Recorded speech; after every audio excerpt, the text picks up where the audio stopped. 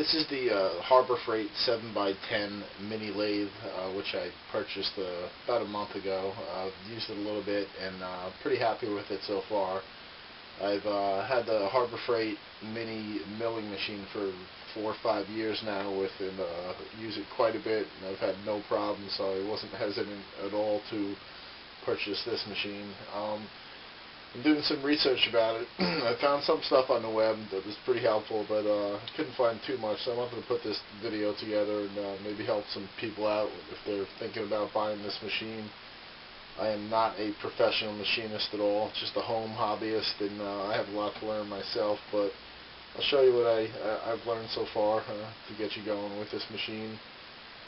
This is pretty much how it comes, except the fact that I changed the tool post to a quick change tool post holder.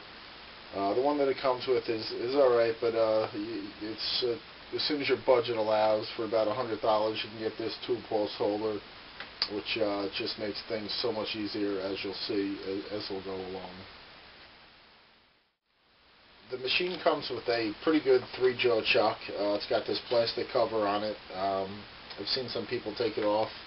It acts as a safety mechanism. You got to have it down for it to be in the power position. 3-jaw chuck is pretty good. I don't see any need to upgrade at this point. It seems to work pretty well so far. Comes with a nice live center. It's a pretty good quality. For about $10 you can buy a drill chuck from Harbor Freight that's compatible with this machine. And one of the operations you do a lot on a lathe is drilling, so for about $10 this drill chuck seems to work pretty well. There's some better quality ones out there, but I haven't had any problems with this. To turn the machine on, your protective cover's got to be down. You've got your main power switch. You can put it in the on position. I'm going to put it in forward. The machine's got 2 gears, high and low. This is from 0 to 2,500 RPMs. In low gear, it's from 0 to 1,100. I do most of my stuff in low gear, so it's in low gear. Turn it on about halfway. It's going to be about 600 RPMs.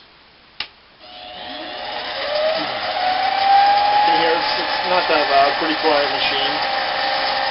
It's your main compound, the main feeding wheel.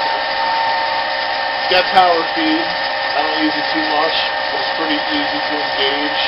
There's a lever on the back to keep it on or off. Right now it's on. You engage it, put this lever down, and you'll see it start spinning by itself. And to stop it, you gotta be careful. You never want to run your tool post into your chuck. Simply lift the lever up. Again, I don't do too much power feed, but it's nice to have that. Do some threading if this machine can also do that, so pretty good machine.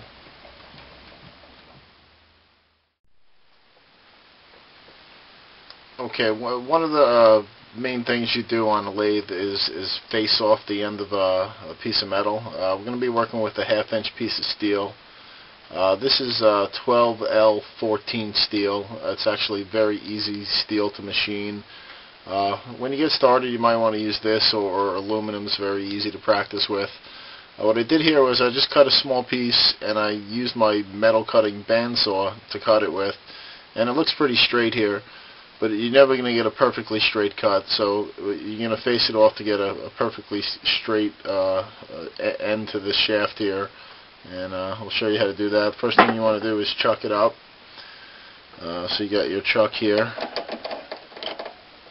And anytime you want to face, you want to keep it close to the chuck. This is a 1/2-inch diameter shaft. You usually want to go maximum about 3 times that, so that would be about 1.5 inches out.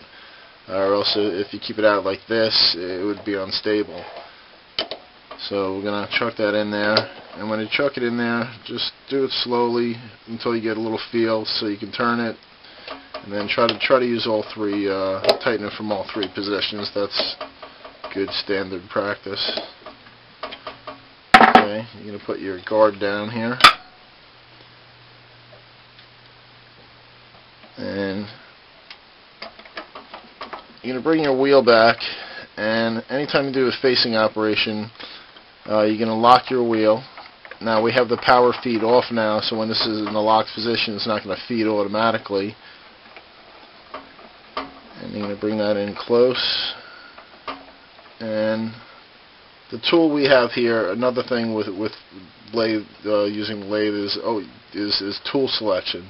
There's some things you got to learn about tool selection. But this is a general tool bit for facing turning operations. I got to set at the proper height here for a facing cut and proper angle. So we're going to turn the machine on. We're going to keep it on. Pretty much everything you do is going to be on forward. We're going to face this at about 600 RPMs, and then the finishing cut we're going to crank it up to about 1100 to get a little smoother finish.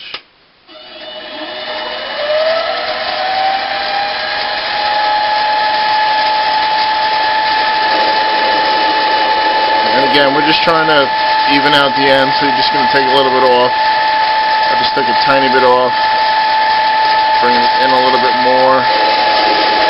So now we're taking quite a bit off. I don't know if the camera's going to pick this up well. I'm going to speed it up and bring it in just about a 10,000.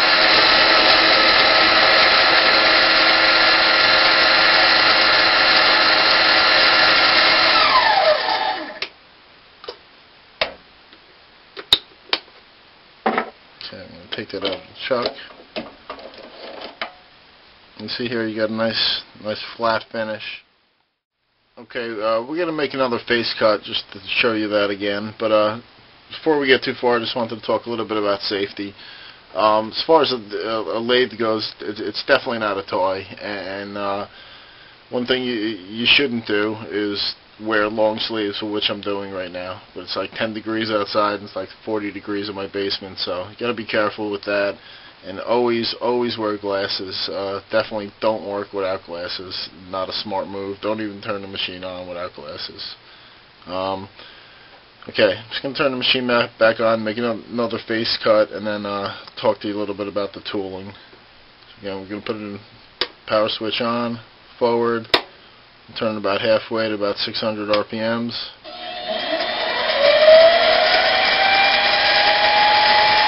Take a little bit more off so you can see it.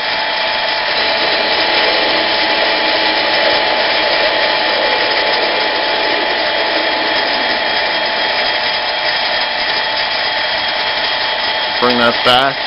And when you're making a face cut, you're only bringing it halfway and then bringing it back. Bring it back, and I'm going to speed it up. Bring it in about just a little bit, about a 10,000. And just shave a tiny bit off to polish it up. Bring it back, twist it a tiny bit more, once more, with a nice, smooth, shiny finish.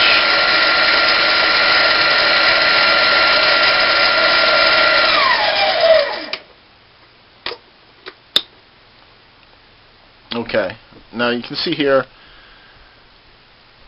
it's a completely flat cut. There is no knob or nub on the end of the shaft there, and that's the importance of the quick change tool post holder. The one that it comes with, it limits you to using 5/16 tools, which this actually is. This is one of the inexpensive bits that Harbor Freight sells, but it works pretty well. With the quick change tool post holder, you can use anything from 1/4 to 3/8, even 1/2 inch, so it really gives you so much more flexibility. Some of the other tool bits you can get have the carbide inserts. This one I use for grooving. Get another general one that's for turning, that's pretty similar to this. It looks different, but it serves as the same function. There's a lot of different things you can do, the way you angle your bits. This is a parting tool. Depending on what you're doing, you might be doing some parting. You might cut it with a bandsaw and face it off. But ability with a quick change tool.